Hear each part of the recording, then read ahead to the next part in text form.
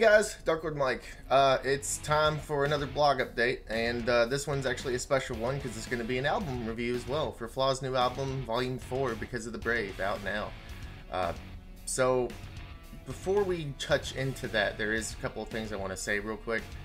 There are some sensitive subjects that are going to be involved here in today's vlog. I'm not going to touch too far into them because I'm trying to respect people's opinions, so just keep that in mind. But yes, so first and foremost, before we get into the review, I just wanted to let you all know that next week I'm going to be over my sister's house, so chances are I might not be doing a stream then. I can't believe I broke out before I did this. This is so dumb. Anyway, so even though my streams are supposed to be every Friday, I don't think it's going to happen next week. Tonight's is definitely going to happen for sure, which is of course today, July 19th. Because I did not have to do overtime this week like I thought I had to originally, so yay. Anyway, so yeah, so don't necessarily expect a stream next week, unfortunately. I might post something else, but maybe not a stream. Anyway, yeah, so let's jump into it, I suppose. So yes, Flaw has released their new album, Divided We Fall was their last one that came out in 2016. It was, for the most part, I'd say well received. There's a couple of people in the fan base that, you know, obviously Through the Eyes is still going to be the #1 album regardless. And Endangered Species is an amazing album as well. So, you know, you're never going to be able to convince them about that. But Divided We Fall it stands on its own, honestly. I really enjoy the album. It's got a lot of diversity to it. This new album, I'll say, is more of a concept album because it's very patriotic. There are some politically tinged patriotism in some of these songs. I can explain some lyrics later if I need to, but again, I really don't want to touch on it too deeply because I don't want to offend anybody. Because this is America, after all, and everyone is entitled to their own opinions. And I know some people may have different opinions than me, and that goes with other people as well. Because people who know who I am, they know what my opinion already is. So yeah, let's not get into it. Anyway, so it starts off with a song called Persistence, and that song, based on the lyrics here, is essentially just, you know, trying to say that no matter what, don't give up. We're going to do what we're going to do to protect our values. That overcoming adversity is the main step here. So I mean, it's a pretty decent song. It's not too much different than Get Up Again, but it's got a different vibe to it for sure. But it's got a great beat, and his chorus is on point for sure. Sorry about that. That was a Bluetooth speaker that turned off. So moving forward here, we have Walk the Line. Walk the Line is probably one of my most favorite tracks from the album. There's another one that's actually way more in tune to one of my favorite, I would say. But Walk the Line's pretty good. It's got a really good story to it. Now, like I said, a lot of these songs are very patriotic. Like, the main theme of this album is patriotism, because of the Brave is what it's called, which is the next song actually in the title. The title track is the next song in line, and so it's kind of a rock anthem. It's got its classic nu metal sounds, of course. There's a lot of nu metal. This band is a nu metal band after all, so you know that ain't gonna change. But yeah, so the next song, Because of the Brave, pretty much Chris Volz takes on the role of, I would say, an encouraging person slash maybe also a drill instructor because of the left, right, left trance and whatnot. But it's about pretty much picking up yourself off your bootstraps and moving forward. And the reason why you're able to move forward is because of the sacrifices that the military make. So again, it's a very patriotic theme. And this one doesn't really have any kind of a bend to it, so it's actually refreshing. It's really, I mean, I like it. Like I said, it's a rock anthem, so it's catchy. The next song is, I'm sure you're very familiar with, and that would be the one that was Conquer This Climb, which showed up on The Late Show with Stephen Colbert, which they did that phenomenal music video and skit, which was hilarious, of course. We all know what Conquer This Climb is. That's your classic Flaw. That's your, you know, we're gonna be there for you. You have everyone is behind your back pretty much. They got your six, and they're going to do what they can do to help you succeed and realize that you have the abilities to succeed yourself. So, you know, if your wings are broken, you can use his, because you're going to conquer this climb together. So, I mean, it's got a very beautiful message to it. A lot of the songs have really interesting leads, thanks to Tommy Gibbons on guitar. I think he recorded some of the bass as well. It's different because Flaw doesn't normally do leads, so it's really weird. But I like it, honestly. They're kind of solo sounding more than they are leads, but I dig it. I dig it. It's pretty cool. Tommy brings a great energy to the band when you watch him perform live. And of course, Volz is crooning, his harmonizing, his melodies, always on point. His growls, his screams, his guttural noises, what he does when he emphasizes things. I mean, he's got a very, very talented range, just like most new metal bands do. But Volz is up there with one of the best, honestly, in my opinion, at least. I mean, everybody has different opinions, like I said before, but in my opinion, he's up there with one of the best. So that song is your typical Flaw. It's what brings people in and makes people want to pay attention to it. Now, Wake Up, that's the next song. That's the one that I think people have different opinions on, in my opinion. Like I said, I'm not going to go too far into it, but I am going to read off the lyrics for the beginning. So the first thing is, we stand up for the flag, and you know we always have her back. So, again, patriotic, it's tinged for sure. The only thing I'm going to say is I respect opinions, that I personally believe that everyone has a right to their own opinion, that all opinions matter, and that all sacrifices made by the military are important, and that the beliefs and the opinions of everyone who reside in the United States of America as citizens are important. So whether you stand, whether you kneel, that doesn't matter, honestly, because they all mean the same thing, because the military fights for your freedom to do so. And I know a lot of personal military people who also agree with me on this stance. Now again, there are others out there that are always going to be different. And again, I don't fucking Nat. I don't disagree. I understand everyone's entitled to their opinions, and I respect their opinion. I respect where they're coming from, but some of it doesn't exactly line up with how it's supposed to line up, and that's a problem with today's society. That's all I'm gonna say. Otherwise, the song itself is very, very patriotic about the flag, and that's where its messages are tinged on, is really the flag. Yeah, so I think that's about as much as I'm going to say about that one. It is a good song, but I don't want to offend anybody, so that's all we're going to leave it at. So the next song is Sign of the Times. Same situation, just less of it. So this is more about the divisiveness in the country, kind of like the last album, Divided We Fall, was. Pretty much, you know, we all grow up with our own experiences. We all mature in our own ways, and we need to come together if we're going to survive all of this, pretty much. Kind of like Endangered Species, actually, if you think about it. Only it's kind of tinged differently. But yeah, so I mean, there's some good lyrics in that song. Again, the drums are phenomenal throughout this entire album, by the way. Like, I don't know how to say his name, so I apologize in advance, but George, or Georges, or whatever, Octobus, he's on point. He's amazing. He's great. He has a great personality. He has a great smile. He's an amazing person. I can't wait to see him live. Hopefully when they come to Louisville the next time during their album release party, which is currently ongoing. Their album release show starts tonight. I don't know what time. It's in Texas, I know that. But August 3rd, I think they'll be in Louisville. So I'll be there, and I can't wait to see if anybody you all will be there, because I'll be happy. But yeah, so Rob, Tommy, Chris, you all do an amazing job. Honestly, I appreciate it. I love how Chris has been sticking in to everything, no matter what, with all the stuff that he's been through, with all the drama that's happened, the previous members, the past members, the current members, any future members, if anything ever happens. You know, we understand what's going on. We know a little too much because things get drawn out on Facebook, unfortunately, and that's a problem with society today as well, is that there's too much being shared.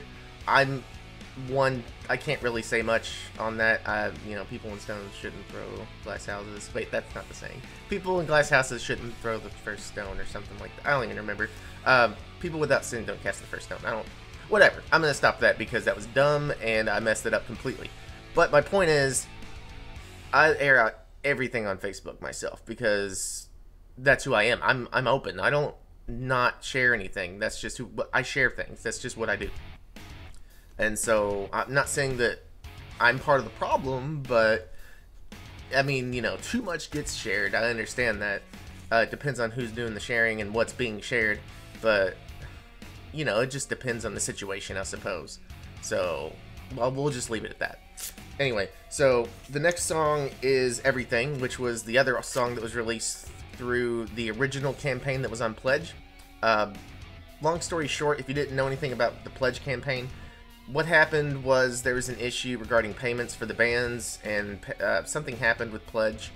They ended up losing something, I don't remember what, and they're trying to fix it right now. I don't know where they are in the process of that, but they ended up having to cancel all the campaigns on Pledge, and unfortunately I lost money on that because I never got refunded, but that's okay, it doesn't matter. So I just pre-ordered it through Pavement after they put the link back up on Pavement Entertainment, and Pavement is who they did it with last time as well, which is their record label. And they didn't do me wrong before, so, you know, I trust them. And Pledge is usually good, too, honestly. The only thing I'm going to say about that is I've used Pledge to order from Red, from Nothing More, from 10 Years, and never had a problem. Always had the stuff on time. Always had the digital downloads on time. I don't understand what happened, honestly, in the past year, but I wish them the best on whatever's happening at the moment and that they get it resolved, whether it's through a new company that buys them out or something else happens and a miracle comes through. But I appreciate what Pledge tried to do and what they're hopefully going to try to do in the future if they continue as a thing. This is really annoying. This is so bothering me right now. Oh my god. Anyway, I'm gonna have to edit this, unfortunately. And if I don't, I'll just leave it for comedic effect, I guess. I don't know. So anyway, going forward, Everything is another one of your classical Flaw songs. It's kind of like Fatal Fall from the last album, Divided We Fall. It's really, really uplifting. It's about, you know, no matter what you run into, that you'll be able to survive it because there's people who have your back. It's mostly uplifting things like Flaw usually does, so it's not out of character for them. It's very good. It has a good lead-in as well. Tommy does amazing work on guitar, honestly. I hope that he has a great success with his new band Untether as well. And of course, George, amazing drummer. The next thing is Prayer for the Lost, which is probably going to be one of my favorite tracks on this album. I think the one before the last one, On Your Feet, might be my favorite just because of the type of song it is, because it has the most melody to it, even though, well, in my opinion it does. It has a lot of diversity to it as far as the actual type of music is concerned. But yeah, Prayer for the Lost is a very heartwarming song, essentially. You know, it's about, again, sacrifices that the military make, that other people make, first responders, things like that. Flaw's very big support for first responders and military, for sure. Matter of fact, their thank you on the back of their album is essentially for that, and, you know, you gotta respect that. So, On Your Feet is essentially, you know, just, again, another uplifting song, but this one's more bouncy, I guess. Kind of like, what's that one song from Through the Eyes? I'm trying to remember the name of it.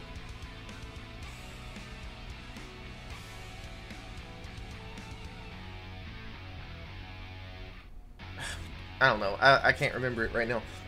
But it's essentially no way around it. Got to crawl before we can walk. You know, we got to learn to stand up before we can talk. We got to learn to take the lessons and turn them into blessings. Can't quit. Can't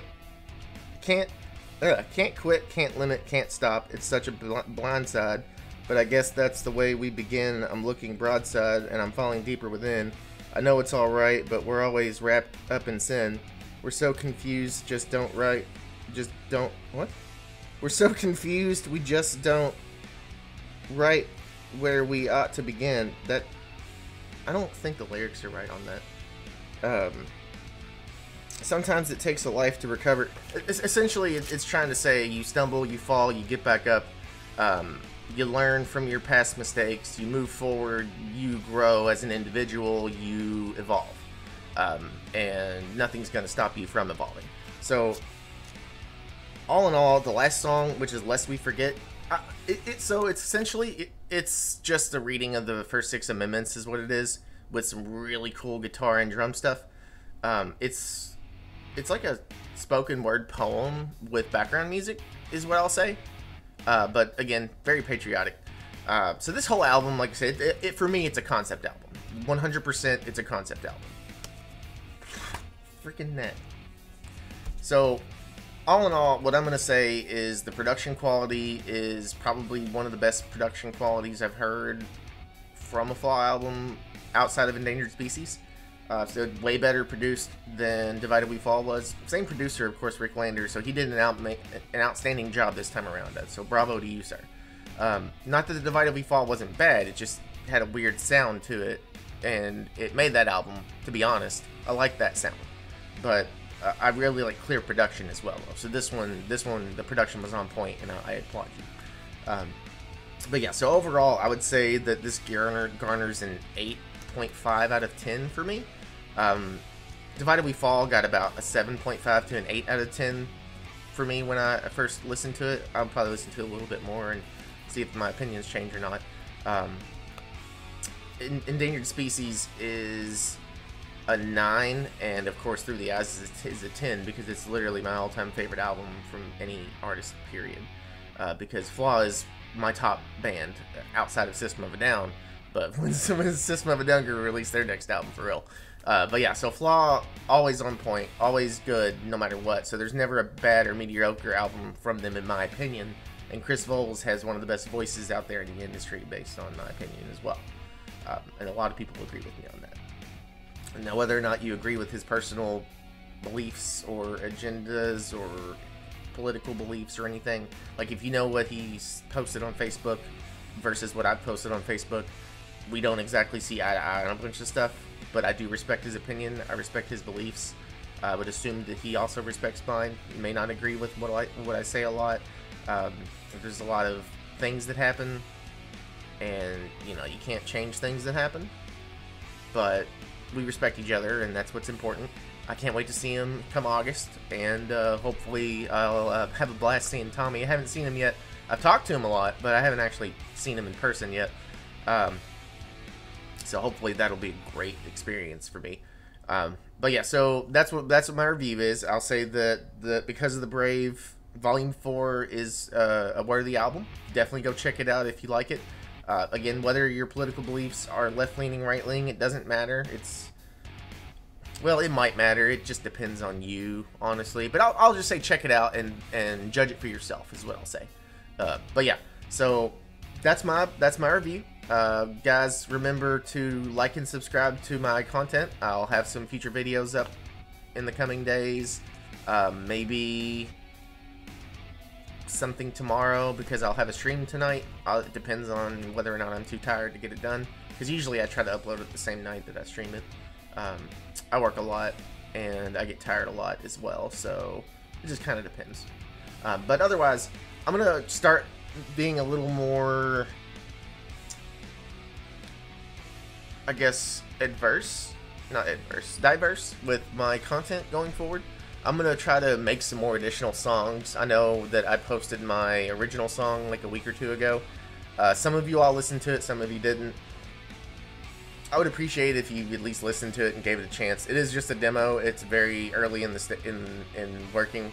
I probably won't re-record it though, so it's probably just as is at this time, because the only thing I can re-record would be the vocals, because everything else is pretty much fine, because it's through a music production program, and you can't change that. You can't change the production quality that it sounds, which already sounds good anyway.